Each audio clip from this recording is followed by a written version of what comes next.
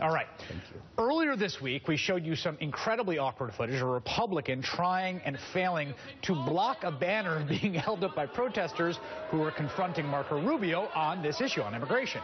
It was a perfect image of the at times painful clumsiness of the Republican Party as it tries to deal with this issue.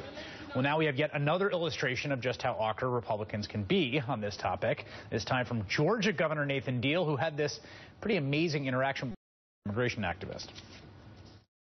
There's a fundamental problem that can only be solved at the congressional level, and that is to deal with the issue of children, and I presume you probably fit the category, children who were brought here. I don't. I'm not an illegal immigrant. I'm not undocumented. Okay. I don't know why you thought that I was undocumented. Is it because I look Hispanic?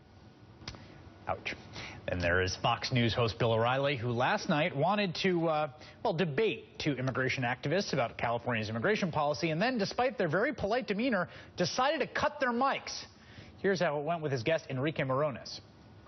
Well, what would you do, Mr. Morones? Bill, what would you do to stop people from coming in here illegally? What?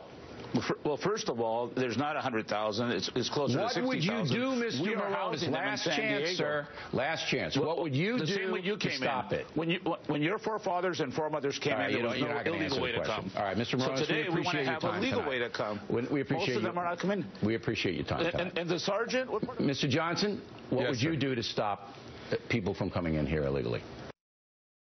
You see, they keep talking, but there's no sound because the mic's cut. O'Reilly later said he had no choice but to cut the mics because, quote, they weren't answering the questions. So joining me now is Enrique Morones, founder and executive director of Border Angels. Enrique, how is your mic level? You're not going to cut me off, are you, Chris? I actually have, I mean this seriously. We have a no mic cutting policy on the show, which enrages viewers sometimes when people go on. But